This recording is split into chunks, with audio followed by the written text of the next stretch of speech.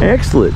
We are here looking at, well, it's a Type W engine, but I'm standing here with the owner and I'm going to let this gentleman tell you all about it. John Deere made the Type W, which is essentially a Model D tractor engine built in a stationary form. It was built from the early 30s to the early 50s. About 4,000 units were produced total. It was for driving irrigation pumps, sawmills, things like that that needed a power unit where they didn't yet have electricity. Yes, so, absolutely. It's basically a tractor engine in a stationary form. You just set it up, hook it with a belt or whatever, or line shaft or whatever you're going to power. Sure. Leave it be. There. Much like they did with the wood cutter over there. Absolutely. That is an impressive looking unit. And you can tell it's certainly set up to be stationary without a tractor.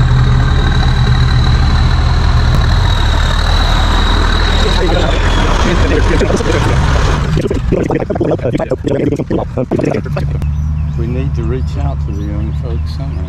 Yes, sir, and I think we're to a point now where they're starting to hear shortages, and they're looking at the cost of upkeep on this newer equipment with all this electronics. And then you look at stuff that's been around since 1946 and it still runs, can still do the work today.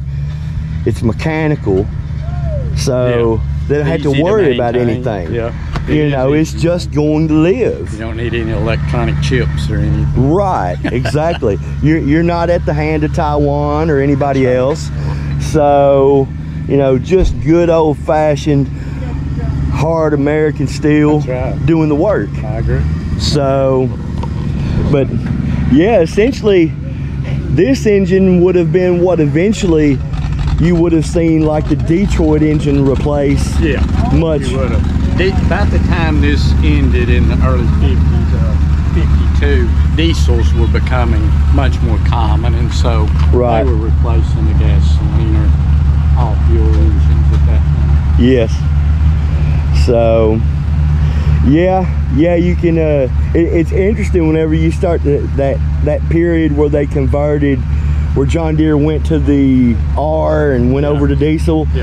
And you seen the whole industry kind of shifted that from where they had been on, you know, propane and on gasoline for so long, but diesel was the natural conclusion. A lot more torque, you know, just a better power. Really, if you ask me, it's going to wind up being still going to be the long-term solution, because you can make biodiesel. I heard you know, and I believe Jim here does make some of that from you know the cyst that they got back there. You know, they process all of that, and then that gets rendered, and I think they sell that overseas somewhere. So, but yeah, all them green people want to talk about green, but. And your name again? My name's Michael. Michael? Yes, sir. Nice to meet you. I'm David. Good to meet you, sir. Well, I tell you what, I'm gonna walk around and get a good little bit of video on this. I sure appreciate you interviewing me.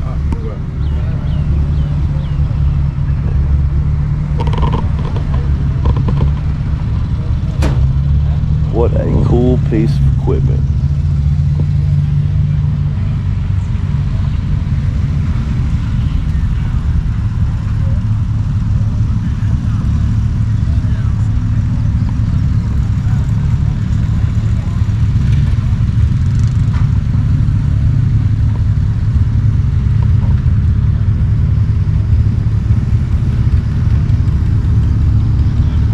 From the front, it just looks like you're looking at a tractor in many ways. That's very cool. Hey everybody, thanks for watching. Please subscribe and hit the like button. And don't forget to share and hit that notification bell.